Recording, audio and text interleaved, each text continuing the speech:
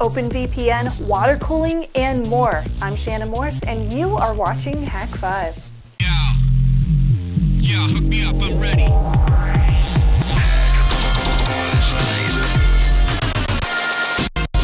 This week's episode of Hak5 is brought to you by the United States Air Force, Go To Assist Express. Got a great idea? It all starts with a great domain, domain.com. Hello and welcome to Hak5. My name is Darren Kitchen, and this is your weekly dose of Technolust. We have a great show for you today. Shannon's talking about some awesome VPN stuff in the upcoming Snubs Report, and, well, we're doing a little bit of wireless. No, we're doing overclocking. No, I gotta level with you. I first started out trying to do an awesome Wi-Fi segment for you guys, and it's totally coming. We are going to be taking one of these little atom boards here and turning them into an awesome wireless access point to go along with our awesome homebrew wireless or our wired router using Untangled or pfSense or what have you. But learned a lot recently, as I should have known about wireless with Linux. And as you guys know, in the past when we've done things with like packet sniffing with Linux and wireless, it's very specific as to what hardware you can actually use. And that all has to do with the chipset and what modes that it can go into. So you guys know my favorite here, the Alpha. This is the Alpha Networks. It's the G version, the AWUS036H. This is the wireless USB adapter that I use when I want to do a little bit of packet sniffing, and it's great for that. It uses a Realtek 8187 chipset, which is able to go into monitor mode, and that's what allows us to fire up Kismet and all these other fun tools and be able to sniff what's in the air without associating with an access point. But when it comes to actually creating an access point, we don't care about setting our card into monitor mode. What we care about is setting it into master mode. So a couple different modes. There's ad hoc, which would be if just a bunch of laptops talking to each other or something. And then there's managed, which is what you would use if your laptop were connecting to an access point. And that's what most people use, is managed. And then master is if you were creating an access point. There's repeater, there's secondary if you're creating a mesh, and then there's monitor for, again, the sniffing and the fun stuff there. But it all comes down to what the chipset supports. And unfortunately, there's not like an easy way to tell. Because while you can just plug, say a USB Wi-Fi dongle into your Linux machine, you can run LS USB and it'll display, the chipset, all that stuff. You can figure it out, right? And you can go to a couple of wikis and find out what chipsets support what. But then finding an actual device that has that chipset can prove very difficult, especially when, say, it's a Linksys or a D-Link or Netgear USB Wi-Fi dongle, model number X whatever. Version 2000 has, say, a Broadcom. Version 3000 has a Rawlink. Version 4000 may have an Atheros, who knows? And it can get really difficult trying to actually buy something that has the correct chipset, especially when you go to a brick and mortar like I made the mistake of doing. So that's my lesson learned there. But I will say that I do have some leads on some awesome chips that we'll be getting some in, and we're going to be building an awesome wireless access point with that. Just wanted to let you guys know that the chipset is super important. So I'll have those on our forums and everything, all the model numbers that I'm using. And a great place, a great resource to finding out what chip is in what device is wireless.kernel.org. They've got a great site there where you can figure it all out. So I just went down to the store thinking, sure, I'm just going to pop into Fry's or Micro Center or whatever and pick up a $50 Wi-Fi dongle, come home and build an awesome wireless access point. That would be awesome. Except that didn't happen. I was actually, I found some sales associates that were nice enough to actually let me plug in a couple of wireless dongles that I had some good feelings about, and unfortunately wasn't able to find one that worked. So instead of getting the $50 USB dongle, I ended up dropping $1,000 on a new i7 rig. But I totally needed it for editing. And this is what has led me to what we're also going to do, and that is working with the Corsair H50, as we talked about last week, doing a little bit of water cooling. I thought it would be awesome to just go ahead and pop a a Core i7 920 in here and overclock it to 4 gigahertz. It totally is feasible. And if I had spent a little bit more time doing research on the motherboard, that would have easily happened. So as I said, I got a 920 in here, and it's using the EVGA, what is it called? The FTW3. It's the X58 motherboard. It's for the Win 3, and for me, it's been full of lose. And namely, it's not actually the overclocking. I can do that just fine. I've gotten this thing up to 3.8 with air cooling, and haven't even unboxed the water cooler yet. So that's not the issue. But the issue with this motherboard, and there's an issue with every motherboard, is that it drops out RAM. So I'm in Windows, and hey, check that out. I've got 6 gigs of RAM installed, and not cheap RAM either. Spent the extra to get some Corsair RAM, 1600 megahertz with CAS 7 latency.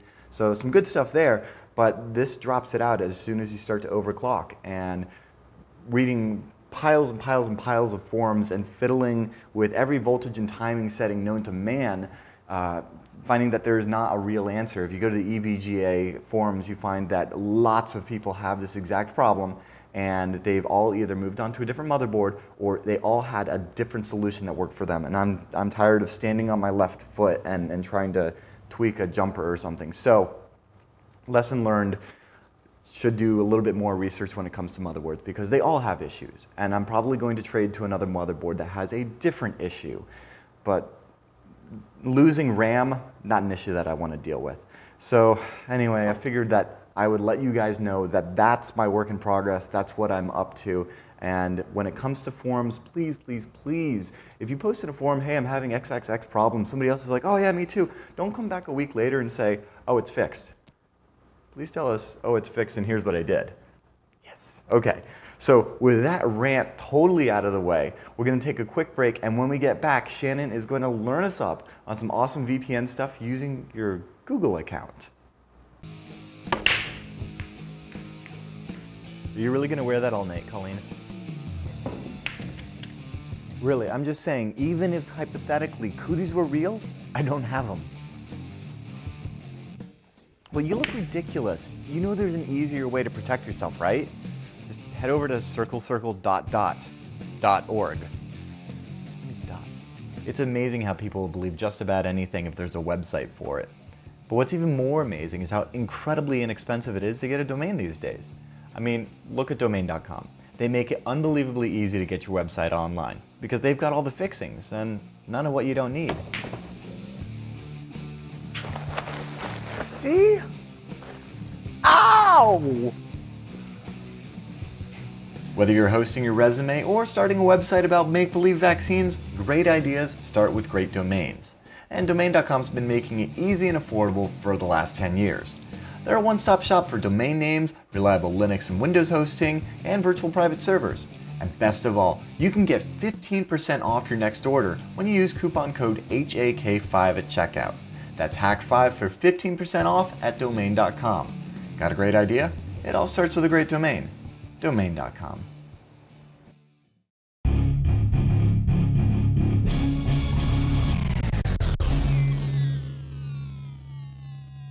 You're here, and your files are there. It's an age-old conundrum with as many solutions as I have reasons to love Yorkshire Terrier puppies. I love Yorkies. I really want one. Oh, what was I talking about? Oh yeah, so Darren has delved into small office VPNs like Adito and OpenVPN last season, and I wanted to delve into something else that's a little bit more simple and effective. So this is gbridge. You can download gbridge over at gbridge.com, and it has tons and tons of features. First of all, it's a free, yes, free software-only solution for all versions of Windows. And it uses your Google account for verification. That's because it's an extension of the Google Gtalk service. It can remotely control PCs, sync folders, share files, and chat securely and easily. You can share your desktop with your friends from anywhere in the world and automatically traverse firewalls and NATing routers without configuration. You can securely share and access files and let your friends view photos instantly without any download and well, they don't have to do anything. It's completely remote. You can transfer and sync large files and folders to and from anywhere with no size restrictions. And you can use this nifty little tool called AutoSync, which lets you auto-schedule, auto-resume, and do incremental transfers. And you can also do this setup called auto-recurring backups, so you can back up all your important folders to either your local machine or a remote PC. I've gone ahead and connected to a box on our Hak5 Cloud Lab so that I can show you guys exactly how to set this up and how to share files and whatnot. So let's go ahead and get into that. Okay, so I've gotten connected. I'm going to click on the download link and go to the download page on gbridge.com and start the download. Click yes a couple of times. Okay, so there's going to be a pop-up and it says that I need to install the VPN driver. So I click OK, and then I'm going to wait for the install to finish. It might actually take a couple of minutes for it to finish, but just leave that window open. If you close it, it's not going to finish for you. It actually says it right there for you. So also click allow if Windows tells you any warnings about downloading and installing, of course, and then click finish once it's done installing. Start GBridge. It's going to ask you for your Gmail info, so I'm going to put in my user ID and my password and the host name for my main computer. You can also create a new Gmail account or a Google Apps account if you really don't want to use your regular Gmail account for this. So I log in, and the first thing I see is my friends list. It automatically includes all of my chat friends. Now at the top you can log off, you can invite friends by typing in their email, or you can add friends from your list of contacts. And you can also create new shares. To create a new share, click on the volume you wish to share, and then add any of your friends that you want to share this folder with. I'm going to add Darren, and then I'm going to password protect this volume. So I'm going to allow him, and there we go. My secure share is now created. Yay! To back up your folder onto the main machine or another machine, click the Add Easy Backup icon, and then choose the secure share, choose which machine you want to back up on, and then let the backup begin.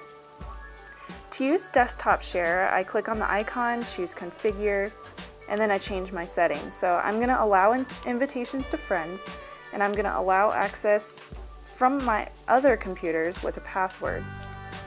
I can access my computer using GBridge from any of my other computers, but I just need to have my password. So that way, type in my password and I can see my desktop from pretty much anywhere. So all in all, I think GBridge is lightweight, it's easy, and it's free. So it's all good in my book.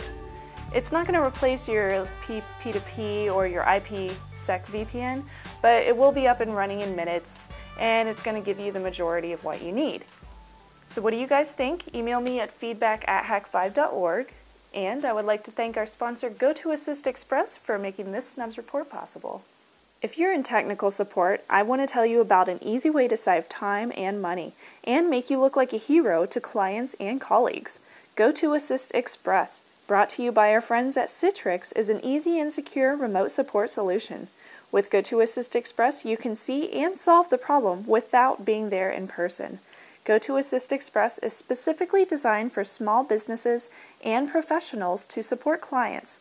And the best part is that with GoToAssist, you don't have to pre-install software on your customers' machines, so you can instantly start supporting them online. Try GoToAssist Express free for 30 days. For this special offer, you must visit gotoassist.com/hak5. That's gotoassist.com/HAK5 for a free trial. Find more great tips like these at revision3.com/gotoassistexpress. This week's trivia question is, this 90s era IDE and interpreter came with 4 pre-written example programs including Nibbles and Gorillas. Enter for your chance to win some Hak5 stickers at hak5.org/trivia. And we'll be right back after a brief word from our sponsor. This is Titan 1-4. No signs of life.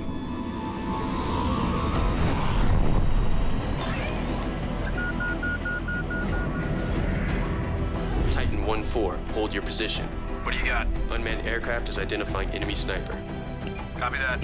Let's move.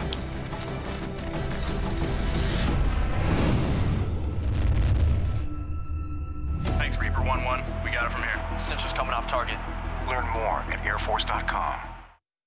If you've got the Technoless, like Polly with his $100 Android tablet from China, okay, I may be an iPhone kind of girl, but dude, I want one of those. And I think Kirby does too. Make sure to email us over at feedback@hak5.org with all of your Technolesty photos. Also, don't forget we have brand new hack packs over at hak5.org/store, and the fastest and easiest way to subscribe and support your favorite podcast, hopefully that's us, is by subscribing on iTunes and YouTube. And last but not least, Hak5's 5-year anniversary is coming up in August. Yeah, 5 years old. Dude, who'd have thought? I can't believe that. 5! Wow. 5 years ago. Oh, time flies by so fast. Yeah, we're gonna be having a huge party in San Francisco. It's gonna be a blast. We're all gonna be there, me, Darren, hopefully other people that I can't think of. And we're gonna just have a great time.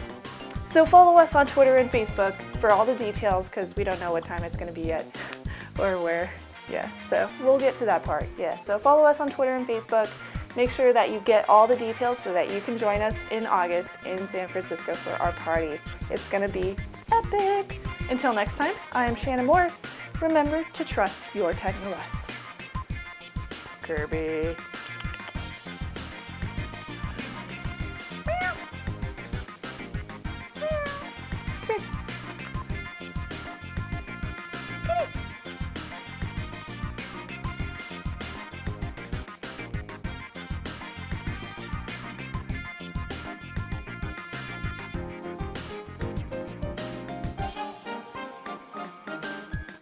Y'all look so cute in your different colored hats.